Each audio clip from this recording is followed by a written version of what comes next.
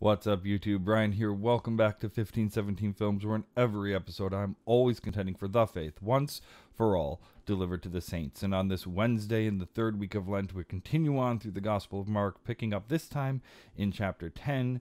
And we have a little bit of a rough writing from the Large Catechism, and of course, our ongoing catechesis into the third petition of the Lord's Prayer. Stick around.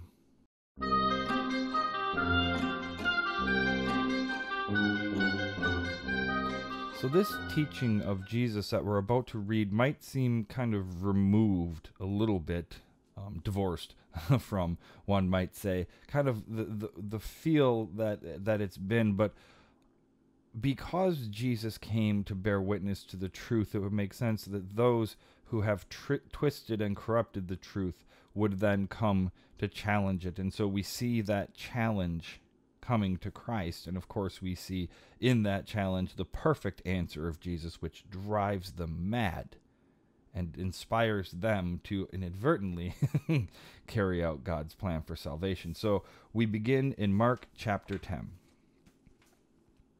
And he left there and went to the region of Judea and beyond the Jordan, and crowds gathered to him again, and again, as was his custom, he taught them. And Pharisees came up, and in order to test him, asked, "Is it lawful for a man to divorce his wife?"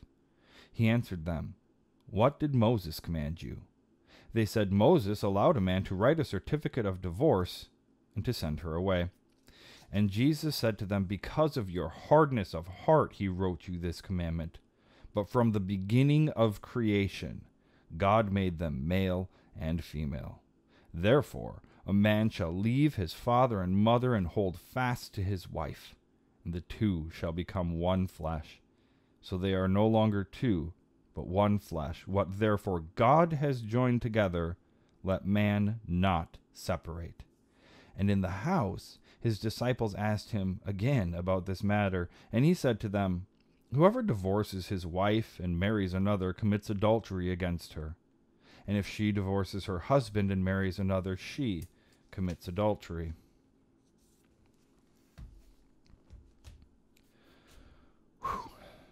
Adultery is a touchy subject, one that our culture doesn't necessarily want to hear about, and another teaching of Jesus in this on the topic of marriage.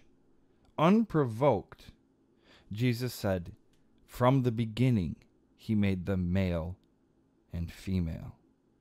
This, in spite of what culture teaches us, this is God's plan for marriage. And what God has joined together, let man not separate. You've heard me say it in this devotional series before, that God has created and instituted all of these things for our good, and marriage is certainly one of those things that has been instituted for our good. Who do you think it was who gave us our sex drive? I mean, let's be honest. Who is it that created us for the impulse of sexual intercourse? Well, God, of course. And for our good and to our benefit and to the mutual satisfaction of ourselves and the other person, God has instituted and ordained marriage. One man and one woman, his institution. And God is very clear.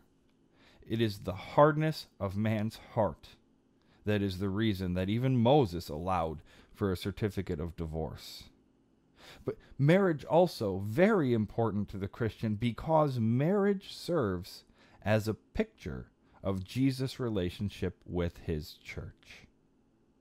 Jesus, the bridegroom, the church, his bride. So husbands, you love your wives like Christ loved the church, giving himself up for her. And wives, finding yourself a husband who loves you and is willing to sacrifice himself for you and never abuse his authority, but use his authority to serve, submit to your husbands as to the Lord, for this is pleasing to God. That's why marriage is important, Christians. And I'm sorry to say it, but if we wanted to have a conversation about gay marriage, we've already conceded that argument by allowing for divorce, when our Lord and Savior is very clear on the matter. Are you divorced? There is forgiveness for your sins in the shed blood of Christ, and you do not need to bear that guilt. Repent of your sins and be forgiven. Now, our writing comes to us from the Large Catechism. In common trade, one carefully slips something out of another's hand, so that the latter must watch out. Or one person surprises and cheats another in a matter where he sees advantage and benefit for himself. Yet this property must not be considered as taken by fraud or stolen, but honestly bought. Here they say, first come, first served. And everyone must look to his own interest. Let another get what he can. The same was done in former times, also with respect to wives. They knew such tricks, that if one were pleased with another woman, he personally, or through others, as there were many ways and means to be invented, caused her husband to become displeased with her. And he had her resist her husband and act in such a way that he was obliged to dismiss her and let her go to the other man. That sort of thing undoubtedly prevailed much under the law, and we also read in the Gospel about King Herod. He took his brother's wife while he was still living, yet Herod wanted to be thought of as an honorable, pious man, as St. Mark also testifies about him in Mark 6:17-20. But such an example, I trust, will not happen among us. For in the New Testament, those who are married are forbidden to get divorced. Mark 10:9. In whatever way such things happen, we must know that God does not want you to deprive your neighbor of anything that belongs to him, so that he suffer the loss and you gratify your greed with it. This is true even if you could keep it honorably before the world. For it is a secret and sly trick done under the hat, as we say, so it may not be noticed. Although you go your way as if you had done no one any wrong, you have still injured your neighbor. That's right. Even the bonds of holy matrimony are in love and service to our neighbor. Husbands who divorce their wives, wives who divorce their husbands, do injury to their neighbor, because husband and wife are still neighbors with each other, even as they are also one flesh. And the rending apart of one flesh is painful and destructive. Maybe let's think of it this way. God did not say, "You shall not commit adultery," because he doesn't want us to have any fun. But God knows, because he ordained marriage and intercourse for our good. He knows the bond and connection that comes with it, and he knows the pain and the suffering that comes from it being rended apart. Maybe it is in love that God says to us, "I do not want that pain for you. So cleave to one another. Cling to your spouse. Do not divorce them. And turn to me in times of trouble. Pray, forgive, love, pray, forgive." And for all of your sin, there is forgiveness in my Son, who suffered and died and rose again for you. Now we continue our Lenten Catechesis, this time the third petition of the Lord's Prayer. Thy will be done on earth as it is in heaven.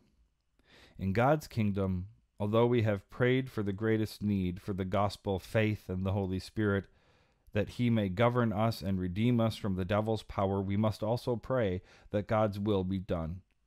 For there will be strange events if we are to abide in God's will. We shall have to suffer many thrusts and blows on that account from everything that seeks to oppose and prevent the fulfillment of the first two petitions.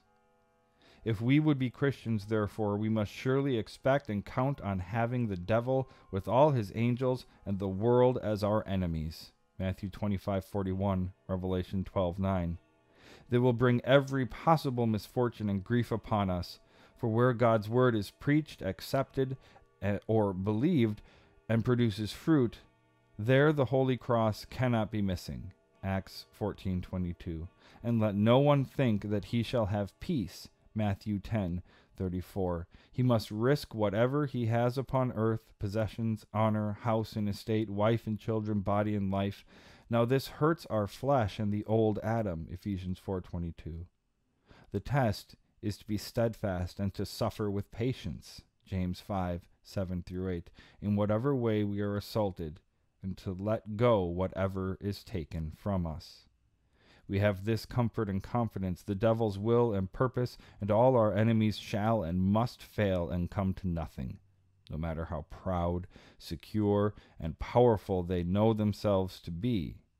For if their will were not broken and hindered, God's kingdom could not remain on earth, nor his name be hallowed. We pray. Merciful Father, your patience and loving kindness towards us have no end.